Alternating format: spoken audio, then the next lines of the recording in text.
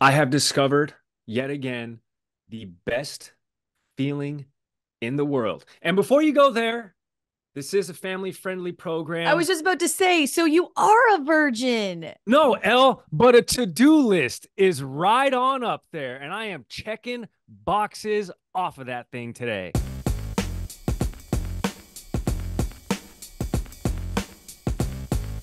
There's nothing that says more like washed up and old than just like accomplishing tasks. It's Oh, like it really does get you off. You're like, oh my God, watching a checklist. I have an oh, assistant who sends me all of these things that I've been ignoring and neglecting. And whenever I can text her oh, back and be like, it's taken care of, I just oh. feel, yeah, it's Like, like a superpower. like when's the last time you just sort of went, oh, threw that one. Oh, knocked that one out. Yeah. Oh, you're next.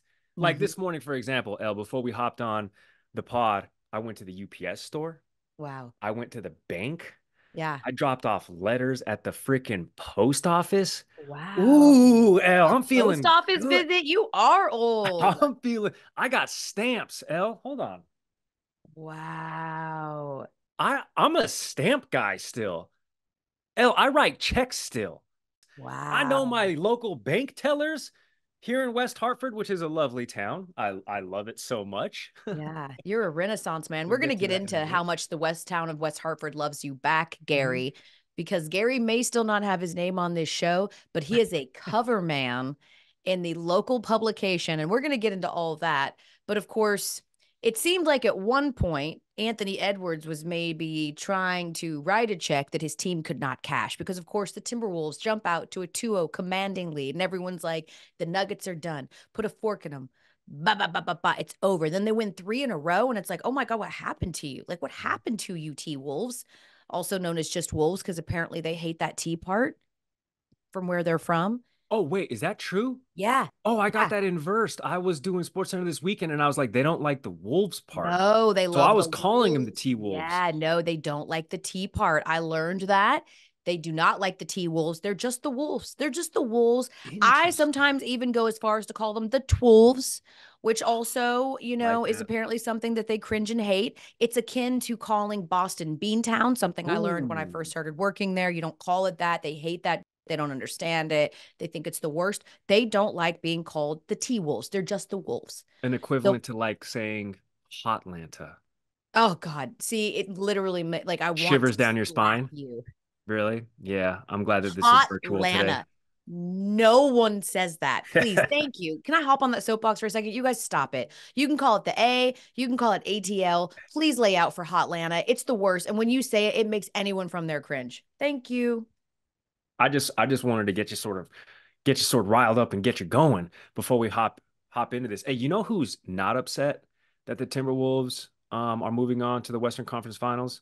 Nikola Jokic. That man finally gets to pursue his passion a month early, which Yeah. is saddle Horseback horse riding. racing. Yeah. My man Yeah. is gone. Dude says, "Oh wait, I don't got to stick around for a parade and a ceremony. I can Yeah. get back to my one true love, which are my show ponies. Yeah. See you later. Bye. Thank you very much, Minnesota." But seriously, I did not expect that coming. The Nuggets playing on home court up against a Timberwolves team who looks so deflated after, like you mentioned, winning the first two, but then just getting smoked in these last three games. And no game in this series has been close. The average margin of victory is like over 20 points per game. So I thought it was a foregone conclusion. All right, the Nuggets stumbled out of the gates, but they have the MVP, they have home court advantage. And Anthony Edwards, while yes, otherworldly, he's going to be soon to be face of the franchise, at least for American born players. They're just not ready yet. I was wrong. Yeah. I mean, well, also because there really wasn't like in the beginning of the series, there was these sort of characteristic Ant-Man performances, but even in Yes. game 7, they were down by as many as 20 in this one. And Yep. he did not go the F off. Like he didn't have some signature, Michael Jordan-esque performance, since that's who we keep trying to compare him to. And still they're able to win the game. I think the thing that I am most excited about, because honestly, like when it comes to the NBA, and we'll get into the other matchup, we watch as, yes, like just fans, but we also watch as like what's best for our ratings, what's best for the company, what's helps our pension the most. I think the Yep. cool thing about this particular matchup was like the Nuggets and Timberwolves are both, despite the fact that the Nuggets, of course, have won a championship, they're still both sort of mid-market type of teams. You know, I Yeah. put them in the same bucket as like in Atlanta, right? And so this was not one of those where it's like, man, one of these teams moving on is going to be a ratings bonanza. So it really didn't matter to me. I personally wanted to see the Timberwolves move on just because I like parity. I don't love back-to-back champions, even though that's a cool storyline. And I just absolutely Ooh. love Anthony Edwards for many reasons, the Atlanta in him, but also because of all of the press conferences. But I have to say, before we get to what Anthony Edwards and Karl Anthony Towns said that had me literally dying laughing in bed this morning, Michael Malone, the Nuggets head coach, was asked about how hard it is to absorb a loss like this after they were up by 20 points. And I love what he said. Listen. How hard is it just to absorb a loss like this after going ahead by 20? Next question, man. The season's over. That's what's hard. Being up 20. The season's over. You don't understand that. The season's over. It's hard. Stupid ass questions. Yo, it's only like the last game of your season where you can be like, yo, you had a stupid question and you can kick rocks, you dumb reporter. Like, that is such a like mic drop. Like, I don't have to talk to you guys anymore. True. Stay for clean out day. So I'm going to let y'all have it. That was stupid and I don't like it. Elle, also, before I forget to mention, I love how you don't know how to order stamps, but you are very well versed in the Disney pension. You were like, well, we need a back-to-back champ and we need some MVPs in there because, of course, it would have benefit retirement. Now, do I know how to send the check after I get the dividends from No. said 401k and pension down? No, but No. I know that it does and will have repercussions. Hey, did you find yourself sort of divided internally? Noted Broncos fan, Yeah. but you are from Atlanta, and I know it's not really that cut and dry for you, but I mean, having the Nuggets, I like the storyline of repeat champions. At least people are familiar with them on a wider scale. But you're right, Anthony Edwards in front of a hot mic is going to be theater now, given a bigger audience. People act like it's trying to solve the Da Vinci Code to figure out who my team allegiances are because I'm from Atlanta, but I like the Broncos. It's very simple. I'll say it for the 1 millionth time. All teams Atlanta except for the NFL team. That's it. It's just Okay. the what, like my parents weren't big Nuggets fans. Like they didn't bring that with them when they moved to Atlanta and had me. They didn't bring the Rockies with them. They brought the Broncos because Broncos season tickets have been in my family for 65 years. Like we are Broncos fans. That tried and true love of the Broncos, they took with them to Atlanta. They injected it into their children and then they absorbed the hometown team everywhere else. So I'm all Georgia football, Braves, Hawks, like all Atlanta teams, save for the football team. Don't give a damn about the Nuckies. The Nuckies. Exactly. You can combine them all. They're the Nuckies. It's the Nuggets and the Rockies and throw the Avs in there too. Don't give a damn. Will my parents pretend that they give a damn when a Denver team wins outside of Broncos? Sure. They'll entertain that. I'm from Denver, even though they've lived longer in Atlanta than they lived there. But yes. But other than that, like, I don't give a shit about Denver teams. You're the one that's the real turncoat. You're the one That's that has true. betrayed where you are from and doesn't support any of them. But I will say this, my favorite soundbite from yesterday, apart from Mike Malone being pissed off, was Karl Anthony Towns and Anthony Edwards. And I don't like going after reporters because I understand that this job is hard. And sometimes people ask your question ahead of time in scrums and you're scrambling and you're trying to figure out, or maybe you have a very specific angle that you're writing. So while the question seems stupid, it's like very specific to something that you're writing or a soundbite that you needed, right? So I try not to give them a hard time asking some of these questions. But the reporter asked what I thought was a really silly question. And these two dudes made sure that they highlighted just how stupid it was. Listen. And usually in NBA history, it says you have to lose and lose big before you win. What is it about this team that says we lost last year? Yeah, but that's different. You have to lose at a bigger stage. Usually, teams. It's the playoffs. We lost last year. We lost the last 2 years. Damn, how much more we gotta lose? Yeah, how much you want us to lose? Been losing for 20 years. I mean, that's just the truth, dog. Damn. I love them so much. Like they could have a podcast and I would watch it. He's like, God damn, how much more lose we got to do? No, well, that's true. I mean, Karl Anthony Towns has been in Minnesota for the better part or for the past decade, really. And I think this is like the perfect example of a team embodying their leader and their superstar. Because Karl Anthony Towns, had they gone past Denver without an Ant-Man, he probably answers that question like straight up down the barrel. We've Of all course. heard and seen how Cat El Cato Grande interacts with the media, but this is like the Wolves, almost called them T-Wolves again, just sort of like embodying the brashness of Anthony Edwards. I liked his answer ahead of game 7 when it was like, hey, how important would it be for you guys to win this game for Mike Conley? Anthony Edwards like, I'm trying to win this game for me, man. I don't give a damn about Mike Conley. Yeah, he's on the team too, and it'd be great for him, but I'm trying to win for me. What you talking about? Win it for Mike Conley. He's not dead. He's Right. still on the. He gets to move on with us. Like, damn. Anthony Edwards he's a gift, man. He's a national treasure. And I do love the idea that we're asking these questions. Is he the new face of the NBA? The answer is still no. I think he's the emerging face. Like, I think when you think about the next generation, who will be the face for the next gen, 100% it's going to be Anthony Edwards, but it's still LeBron's league. And I'd still put Steph Curry over him too. You do need to win a championship, in my opinion, to be the face of the league, since that's the line of demarcation that we've set amongst who's great and who's not, right? Because if it was just about popularity or who's funny or playing on really solid teams, it could be a number of dudes. It could be Yeah. John Morant, although we Yeah. know he's kind of taking care of that himself with some of his antics off the court. But ultimately, it is going to be Anthony Edwards' league, and we're just living in it. Now, when I go back to the whole we're split and we're torn thing, of course I'm talking about the Pacers and the Knicks game, because you all know I am as petty as they come. I am Petty Wop, Petty LaBelle, Petty and Pink, whatever you want to say.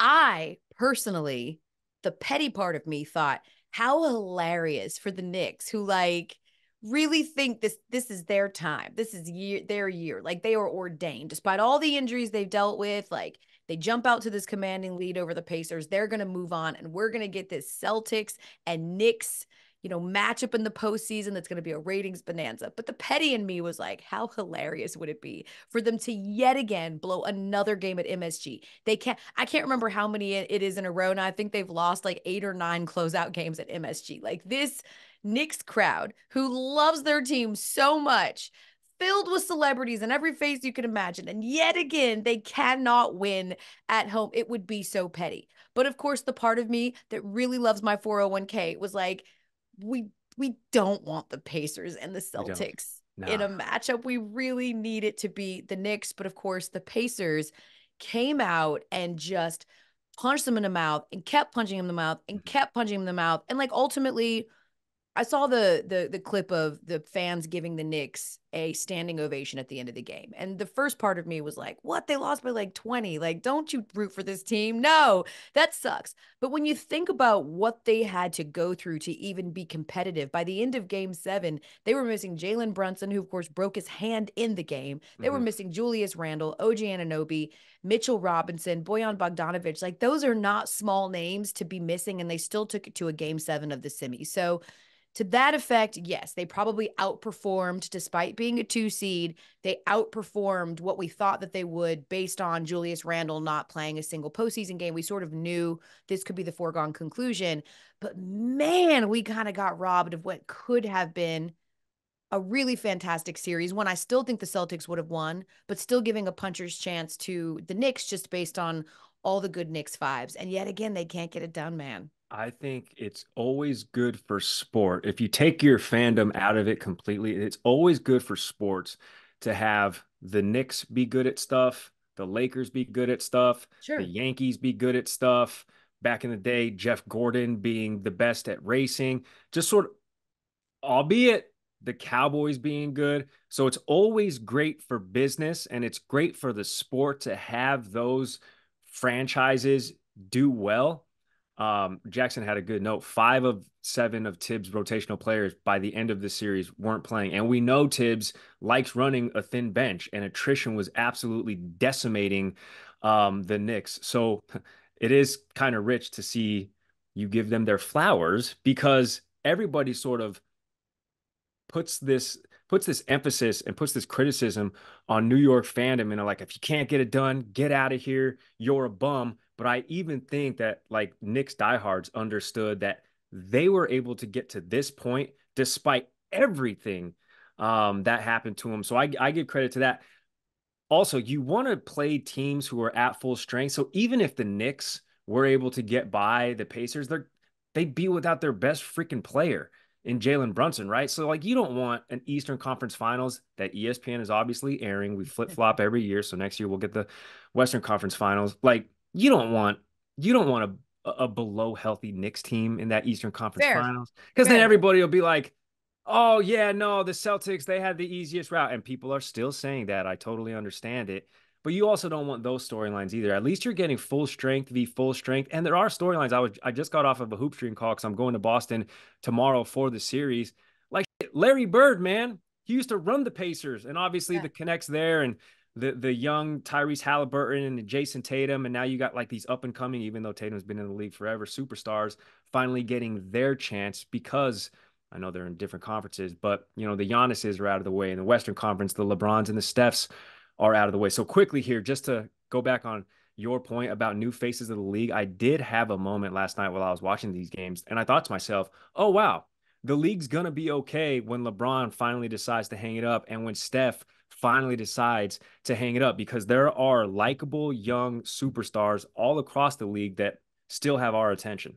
Yeah. I mean, listen, the Pacers showed exactly what they need to do to pull the upset over the Celtics, and that is shoot better than anyone ever has in postseason history. It was absurd, you guys. 67% they shot from the field in Game 7. Like bananas. Now, of course, we listen, at some point you're going to regress to the mean. That's lights out. I don't know that they'll be able to do that. But yes, like Tyrese Halliburton made himself a bona fide superstar. What I love too about a story like Tyrese Halliburton is that it shows that like you don't have to come into the league with all of the wind at your back. It's been 4 years coming for him, developing into a superstar, developing into a really big name talent. And Tyrese hasn't had the best series either, certainly not from some of the heroics that we were showing in the regular season. But here's my one question for you when it comes to Tyrese, because again, back to being petty, love troll jobs, fun trolling. There's nothing wrong with it. That's why I love sports. Like it literally is a place where all of the worst red flags of my personality come to live. You can be petty. You can talk. It's so low stakes, it doesn't matter, right? Like you can't be like a doctor, like a neurosurgeon, and be like, "You brain, I got you." But you can do that. It's just too serious and important. But you can you can talk to other doctors and be like, "Yo, my brain surgery only lasted 1 hour." Like you can't do that, but you can do that in sports. I do question though, and I have a question for you. Do go on. Are you the kind of guy that trolls ahead of time and then have to live with the consequences? Or are you the kind of guy that gloats and trolls after you've already secured the win? I say that because Tyrese Halliburton didn't say a single word trolling the Knicks at all before the game. But after the game, he was spotted wearing the Reggie Miller, classic choke image on the front to troll the Knicks after the win was already secured. And I'm just wondering, is that sort of a soft move, or is that a that's when you do it, you troll afterwards, or do you have the chutzpah, the balls to do it ahead of time? Like, would you have given him even more credit if he wore that walking into the arena or walking out? I mean, yeah, walking into the arena would be cold as hell. Bold, because he's walking into the Mecca. It's one thing to walk into Gamebridge, your home court, in that, right? But like, you got to actually like be careful. Like, you got to be careful walking into Madison Square Garden with something like that. But I will say, I think this shows some veteran recognition here, some foresight here to do your shit talking afterwards, because I know that there are people that are so good at giving bulletin board material ahead of the game. But I don't think that the pro in that outweighs the con in that. So I applaud his timeliness with the shit talking, because here's what he effectively did. He went B-Rabbit at 8 Mile. He took all the ammo away from anything that the Knicks could have said after this game, because they won. Had he walked in there with the shirt, they lose, he's got no footing to stand on. But now he's a made man. He can do and say whatever he wants because he's moving on and the Knicks aren't. I love the move. Also, I'm not going to say cowardice, but I'm a touch anti-confrontational as well. So I wouldn't want that pressure on me going into the 48 minutes. You know what I'm saying? Gary, I know what you would have done. You would have put a sweatshirt on reminding the Knicks of the good times just because you felt bad about beating them anyway. Like you would have been like, don't worry, there's something that's like great year, like there's always next year or some bull like the last time the Knicks won something, you'd have like that on there. Like, oh, but Madison Square Garden's such a cool place. Don't worry about it. You're too nice. You can't talk shit. There's nobility in that. You know what I mean? I think that there is a tinge, there is a certain level of talking in sort of that exchange. Because you're like, oh no, man, you guys will be all right next year, man. I appreciate that. This was fun though. This was fun for everybody. See, I would do it in like a really petty way. Like I'd be like, don't worry, you guys. MSG is still going to be rocking with tons of concerts. Not basketball, but there will be plenty of reasons to come here and support Madison Square Garden. Tom Petty's here next week. You guys will forget about this. You guys will forget about this in no time. It's okay, guys. One of the great concert venues of our time. Basketball concert. Like, don't worry, guys. You still have the Rangers, which they do. All right, the Rangers are in the Eastern Conference Final. That's right. Hockey is a thing that's happening right now. Well done, Gary. Because diversity and inclusion is important. Get your hockey talking, sir. We work at the worldwide leader, you know what I mean? Just for the hockey heads out there, what we have here is the New York Rangers, the blue shirts, looking for their first Stanley Cup win since 1994, taking on those Florida Ice Cats, who just knocked off the Boston Bruins in the Eastern Conference Finals. And real quick, Elle, we'll talk about what we have. Actually, you know what? I don't know what's going on in the Western Conference Finals. So you know what? Next topic. You know what we're not going to do? We're not going to talk about hockey before we talk about WNBA, though. Sorry, because the weekend was lit. We had our first ABC WNBA countdown with myself, Andrea, and Shanae, and had one really good game that was expected to be a blowout and one game that was a blowout, but a closer game than it was before. And of course, that first matchup on our doubleheader was Caitlin Clark, third game. And here's what I said on our broadcast before the game even started, right? When we talked about sort of Caitlin Clark and the idea that people are already, either making excuses for her, making excuses about how bad her team is, making excuses about why, the W isn't going to be interesting this year. You did not overestimate Caitlin Clark's talent. You underestimated the talent of the rest of the W, right? And this idea that they should soften the blow for her or make it more comfortable for her because she's going to help them get more money and she's the reason they're getting charters and blah, blah, blah, is so disrespectful, not only to the rest of the league, but disrespectful to Caitlin herself.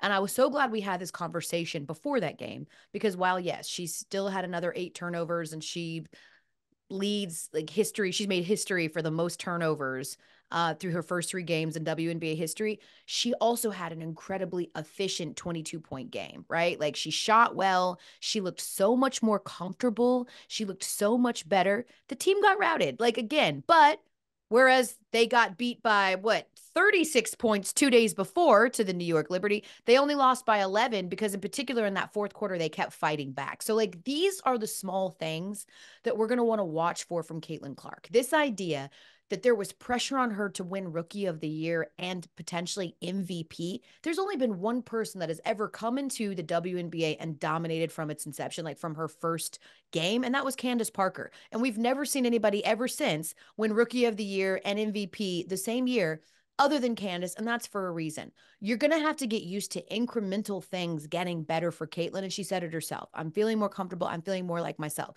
We saw some of those logo threes. She was shooting much better than she was in her first 2 games. Like, this is how we're going to have to measure success. There's a reason Indiana was able to choose number 1 overall 2 years in a row. There's a reason, okay? Ask Victor Wembanyama what it's like to come into the worst team on the league. Like, you don't think that he'd like for his Spurs to win some games? Like it's not one person that can transform the entire lot of a team. That's not how it works. And meanwhile, we spend no time saying, oh, well, maybe he's a bust. Maybe they overhyped Victor Wembanyama. No, He's just playing on the Spurs. There's a reason they were a lottery team. It's going to take some time. They're going to have to get better, right? They're going to have to build around her. But if you're a real fan and you give a damn not only about this being a movement and not a moment, you care about Caitlin Clark, you care about the W as you claim to, stick around, like watch the maturation. You'll be able to at some point look back on those first 3 games for Caitlin and go, wow. But what I'm hoping it does too, Gary, is that all the attention means that you're also looking at some of these other teams, right?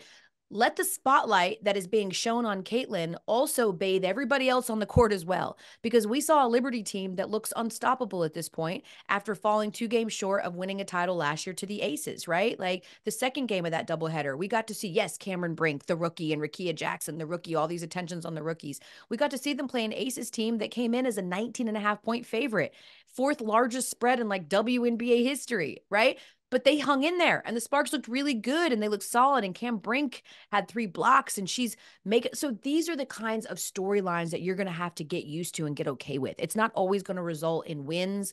None of these teams with featuring some of these big rookies are necessarily going to be postseason or playoff teams or real contenders. But we are seeing the maturation grow from game to game. And I just encourage you all to watch, not just for the rookies, but watch the talent around them and see why someone like Caitlin Clark is struggling and stop with these bullshit. Like there's a clip going around on social media right now where it's like, man, they are giving it to Caitlin Clark in the W when she got caught up in a screen. No, her teammates didn't yell out a screen. It's just, it's the same thing as anything else. Like you got to yell it out. You got to say it's coming, turn around, right? Like, so stop it. It's so disrespectful to the league and to Caitlin Clark to stop with this. Like, if they want to, take advantage of the Caitlin Clark effect, they need to go easier on her. Sit down. And I say that because on Monday, she's about to face the same Connecticut Sun team that she faced in her first game that handed her lunch, a perennially defensive-minded team, and a team that is in the semis almost every single year. So, like, give them some break and some latitude and give them some grace. And Caitlin's asked for the same thing. Sure. Yeah, the Fever, they're 0-3, taking on a Liberty team last week that you just mentioned, who were undefeated out of the gates. The season is still young. I don't know though. It's I understand the point of view about like don't disrespect the other players, but also I think there's a direct correlation with how much buzz this past season in NCAA women's basketball created. Now, obviously, all of those, so many of those players are now into the NBA. And I think there has to be a recognition of that sort of value, not disrespecting the rest of the league, but there are expectations of people saying, all right, cool. You've captured my attention. Here I go. And that's why, you and the big 3 had the record numbers during the tournament, and the draft had record numbers, and these games are getting record numbers. So I think there's a level of expectation that some people have. And while you've captured this moment/movement with some of these people who might not have been paying attention up until this point, I think there is a level of expectation that they get. So nobody's, I think, asking for defenses to tone it down. I guess they just want to see Caitlin Clark in the win column a little bit sooner, right? Because we were having this conversation just this past weekend. Like, I think the Fever were in the A block, and we're like, well, are we going to put the Fever in the A block if they're 1-9, if they're 0-10, 3-17 halfway through the season, right? Like, we got to give the same treatment to the same team, to the team who might be 19-1. It'll be the Las Vegas Aces. You know what I mean? Giving them the same sort of treatment and real estate in our shows. No? Yeah, I mean, yes, and that's all I think anybody's asking for is just judge it the same way that you would anything else. Like, again, Victor Wembanyama highlights end up in SportsCenter and they're an abysmal team. We certainly aren't like trotting out highlights of the Pistons. We're not doing any of that, but we are with the Spurs because he's so compelling, even if his team is not. So her maturation and growth is compelling enough that, yes, you're still going to mention Caitlin Clark because she's a household name more frequently than you would any other team that's, winless out of the gate. And honestly, it's going to be a tough May for them. Like, it doesn't get easier. Like, the most winnable game is probably when they play the Sparks. And that's just because the Sparks have a ton of rookies and they're a new team and a relatively new coach. So like, that's probably their most winnable, and they might not win in the rest of May. And so I really do think it just goes back to like, yes, there are, we trot out Cowboys talk as often as we can. They ain't won a championship since you were in like the 3rd grade, Gary, but we still, That's correct. there are names, there are buzzy names that of course are going to get an exorbitant amount of attention regardless of record. I don't think there's anything wrong with that. What I'm saying is, don't throw the baby out with the bathwater. Like, don't say like, oh, well, she's not nearly as compelling as I thought it would be, so I'm not watching the W this season. Just remember that. Remember, Caitlin Clark, generational talent, is getting her lunch handed to her first few games because of how talented everybody else is. So if you're impressed by how talented Caitlin Clark is, and you're talented and you're impressed by more than just the logo shots, you're impressed by truly her talent, then just recognize that there is that kind of talent everywhere. I think I saw some number that was like, there are 41 All-Americans in the WNBA out of 144 players. There are 12 teams, right? That means that like each team's averaging 3 or 4 All-Americans. Like these are really, really good players. They're really, really good. And already you're seeing Caitlin put those things together. That ultimately speaks to who she is as a talent more than anything, that by the first game and the 3rd game, she's grown in many spaces. She cut down the turnovers in the 2nd game. They were back up in that 3rd game, but she was incredibly efficient, shot over 50%. Like, these are the things you're going to have to watch for, because right now, this Indiana team isn't that great of a team. Yeah. And they also, because they play 7 games in 12 days, don't have the benefit of practice, which is something that helps you become better and gel and work out kinks. So they don't have that ability to do any of those things. I'm just saying, stick with Caitlin, stick with the WNBA in general, and recognize there are so many other storylines everywhere. Diana Taurasi is playing lights out right now at damn near 40 years old because she's trying to make an Olympic team. Like, there are so many storylines for you to glob onto that if Caitlin introduced you to the W, there's plenty of reasons to stick around. I will say this, though. They did Caitlin Clark so dirty with this bobblehead. Bruh. Talk about Mike Bibby. Thank you. I literally was like, bruh, I pulled my husband over and I said, bruh, who is this? Who do you think this is? And I cut off the Caitlin Clark part. He goes, is that Mike Bibby? I was like, that's what I said. Why does Caitlin Clark have a fade? Why does she have a fade in this bobblehead? She has a fade, bruh, not a pony. Her nickname is Ponytail Pete, for Ponytail Pete Maravich. Yeah. And she's got a full-blown fade.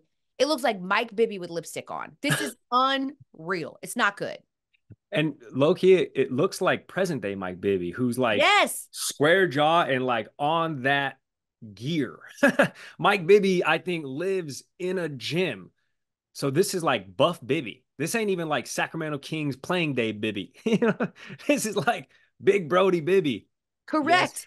Whoever it was that stole the Yarmer Yager truck full of bobbleheads, I got a new one for you. Caitlin's probably like, can someone steal these, please? I don't ever want them to see the light of day. It's a little bit like the Cristiano Ronaldo statue, where you're just like, This is hilarious, though, that Clark does have a fade. She has a fade, Gary. I don't understand. Like a I have a fade. I have a fade. This could be me. For real. Like, it looks more like you than it looks like Caitlin Clark, for sure. The eyes need to be a touch more almond, if you will. But otherwise, this your boy, I think. All right, we back on the Elle Duncan Show with Gary Streisky.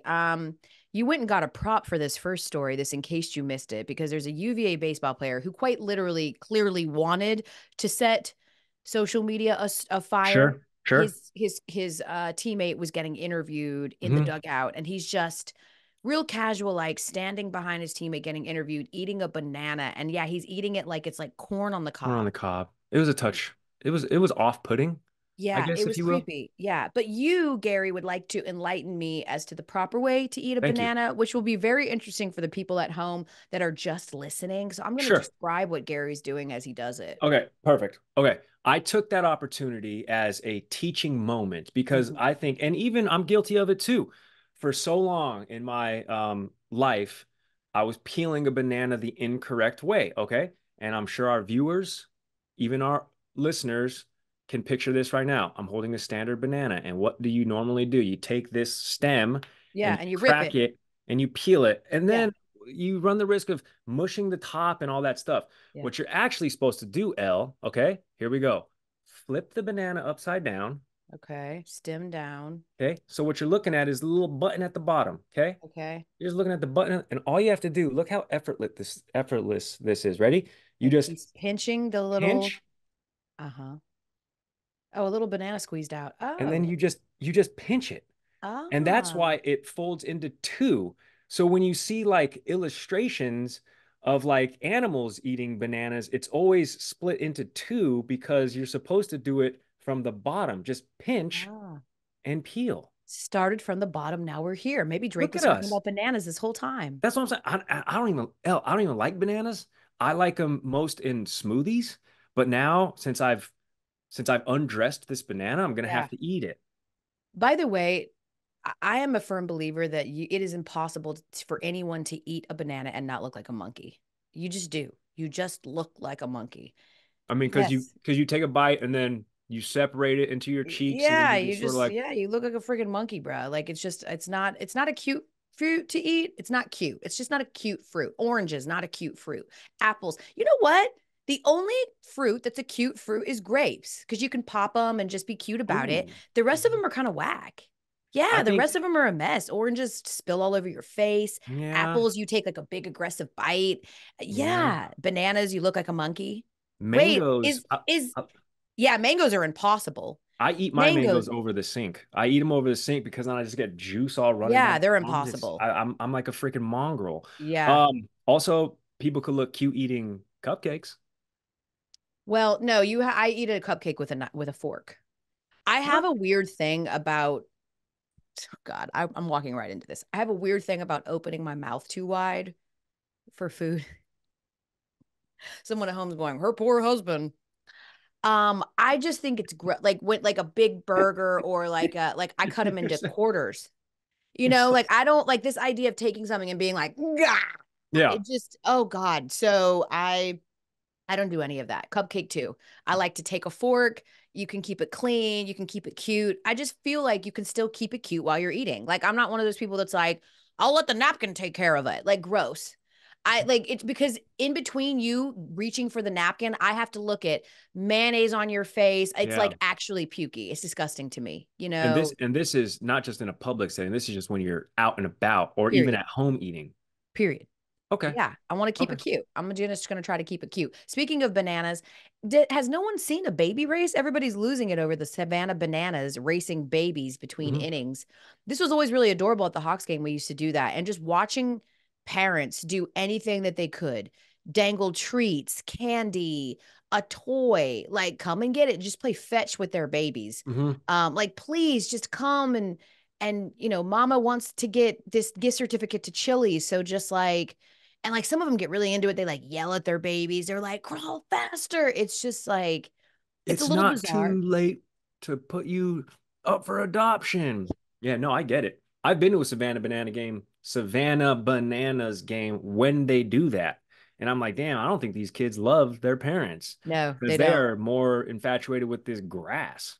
But that's the thing is like, I think that the cheat code here is you've got to put something there that they're not used to. Like they always crawl to your parents. You're Mm, boring by that point, that right? they're It's like, not used to. yeah, it's like I come to you all the time. But if you were to, I don't know, put something that they were interested in, like for Xander, if I just put like a vat of Cheez-Its right there, Oh, he would bolt. He would be Usain Bolt to the Cheez-Its because he's more interested in that than just crawling to his mom who's just going to pick him up. Honestly, he's probably like, yo, you're just going to change my diaper. I'm not coming to you. I'm not doing it. you know the cheat codes, Elle. That I respect you for You that. know You what I don't know mean? how to buy stamps, but you know these parent cheat codes. Correct. Yes. Hmm. One day, young grasshopper, I'll learn about how to buy stamps. And finally, there was a UCLA softball player who was being interviewed post game. I actually love that the post game interviews have become like team rituals where they Yes. get in on the act and make things interesting. I'm super into it. So she's being interviewed, and as she's being interviewed, her team is like piling things onto her, putting things on her head, making her hold things Yeah. just to prove that she can multitask well. I'm wondering what's the thing that you're most proud of, Gary,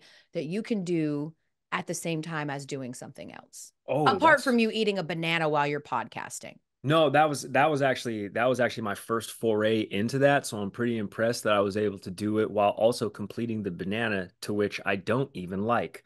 And I think recency bias here is just getting stuff done on my to-do list. Next, after this, guess what I'm doing? I'm changing What? some Ring freaking batteries. Wow. And then what am I gonna do after that?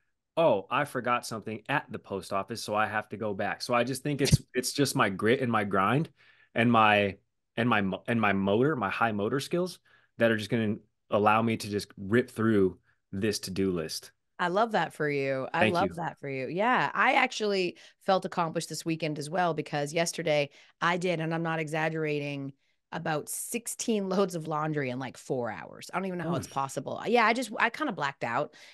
There was so much, and most of it was clean. There was just 12 baskets of clean laundry. And it was like, you keep complaining that you don't have any clothes, but honestly, they're all just in the baskets. So I So got you had that to done. rewash them? No, they've been clean. They've just been sitting in baskets, like just sitting in like Oh, laundry baskets, not in the hamper, like clean got clothes it. sitting there ready to be folded. That's Oh, just the that's the hardest part, worst. No, right? The that washing part's easy, bro. It's the folding part that and sucks. putting it away, no, thank you. It's not great. Before we get out of here, though, we do have to talk about your star turn on the cover of West Hartford magazine. Oh, I there is now I don't want to take away from what I think is a really impressive okay. cover model appearance for you, but I will say this. West Hartford has two magazines. They have the West Hartford magazine, which Gary's beautiful face is on right now, but they also have a specific one called Over the Mountain. Oh, And that's just for the elite few that live near Mountain Road of West Hartford. what? And so, yeah, so you haven't really been the face of West Hartford till you've been on both, but alas, Gary, you've got to start somewhere. How on Whoa. God's earth did you end up on the town publication? Full I just story and everything. I just think that there are a lot of people who probably didn't return the call. I just think that there are probably a lot of people who are on vacation or had their Not phone true. on do not disturb. Gary, not true. Don't be humble. You're the biggest star they've ever, like, normally it's like, meet Rebecca. She lives on Balfour Road with her kids. I'm like, what's the point of this? It's literally just like, she is a mom and she works at blah, blah, blah. I'm like, well, what's the story here, though? They literally just sort of meet this person that lives on this random street. So you are by far the most famous person to ever be on that magazine. I just think they like to highlight different pillars of the community. And as a fellow West Hartford resident yourself, there's only 66,000 of us per the 2022 census. So really, the pool is quite small. And of course, after your book came out, For You, I Will, featured prominently behind my right shoulder, I was like, wait a minute, I have to find a way to put myself in print too. So here it is. I'm covering up my address. Elle, have you gotten, I know you live over the mountain Yeah. near the aforementioned area. Yeah. Have you received your copy of West Hartford Lifestyle? I have not yet. I just saw it at Okay. the grocery store. It was at And the I probably grocery should. store? Yeah, I should have bought it. I should have bought it. I was just waiting on my copy signed by you. They charge for these? So, okay. I No, it will. was in the free stack, but still. Oh, I got to swing by there then because I need it. I've gotten singles of requests for signed copies of this from my direct family mainly. So I did this phone call about a month ago, and a wonderful B who works in ESPN PR and marketing is a staunch advocate for a lot of us on the Sports Center side, and she thought it would be a great opportunity. The synergy, if you will, we love tossing that word around. As a fellow West Hartford resident herself. So yeah, I did this little interview with I believe his name was Brian Boyer, and I just sort of mentioned how I love walking the streets of West Hartford, getting coffees with my dog and hanging out with the missus. It's some light reading, Elle, and I would highly recommend it for you. Also, there are I love it. many ads where you can get nice massages and Oh, some coupons. lawyers. My guy MJ, who runs the local clothier here in West Hartford, is prominently featured. So it's nice, Elle. And again, I think the picture will pop up here, maybe in post edit. This is far better than the last time I was featured on the cover of an editorial publication, and that was the Boston Herald. And you would only know that it was me if you saw the before picture. The Zoolander face you're making on that Boston Herald cover is like, you are literally like, it's giving so much zoo. You're doing the blue steel face. I didn't know that anybody was taking a picture. Somebody left in the comments that I look like handsome Squidward, and I can't unsee it. No, I'm serious, Elle. I can't unsee it. I'm like, holy shit, I really do. That's nuts. That was a decade ago. But yes, get your copy of West Hartford Lifestyle Yeah. wherever they are giving them away for free. Yeah. I love that for you, Gary. I love it. You know what I mean? Listen, Maybe I would be compelled to add someone's name to this show if it's specifically they were a cover model. But you're going to have to hit all the West Hartford publications before we can talk, okay? So until you're on Over the Mountain, an additional West Hartford publication, we're just not going to be able to talk about it. But I'm proud of you and I'm happy for you. And I hope you frame it. I'm going to, Elle. It's my only copy right now. So it's a 1 of 1, even though I think 70,000 were printed. Okay. This is the only one that I got. They were, and if you have a contact for Over the Mountain, Elle, I would love to reach out. Maybe we can do a tandem story. Okay. Oh, yeah. Maybe they can feature both of us on the cover. Well, no, I never wanted to do it because they quite literally in that one, like, give your address. I'm like, nope, that's not Wait, cool. what? Don't want to be like, they literally will be like, this person and this person lives on blah, blah, blah street. I promise you. I'm like, no, so I'm not going to do that at all. Because that's, the weirdos. I don't want to be on the magazine cover so much that I'm willing to sacrifice my address to the weirdos. But I would love that for you. I would love that for you. You think I'm just an open invite to here's where I live? Come on by. You're right. I am. You're a big scary man, Gary. You're a big scary man, Gary. I don't think anyone's going to mess with you. You know what I mean? They're afraid of homie. I'm just saying. No, that's true. That's true. You ain't lying. I'll make sure you get a copy, Elle. Thank you so much. That does it for us. We will be back in studio on Thursday with more shenanigans. Remember, you guys, to tell people about the podcast. You can get every Monday and Thursday. Wherever you get your podcast, you can watch us on TV. On Thursdays now, right? Like we're taping on Thursdays. Right. You can watch us on E2 every Thursday from 2 to 3 p.m. if you want to see our beautiful faces. Certainly, you want to see that cover model's face on Thursday. And we will. Until then, see ya. Wouldn't want to be ya. Elle, go knock out that to-do list. Can't wait. It's more laundry.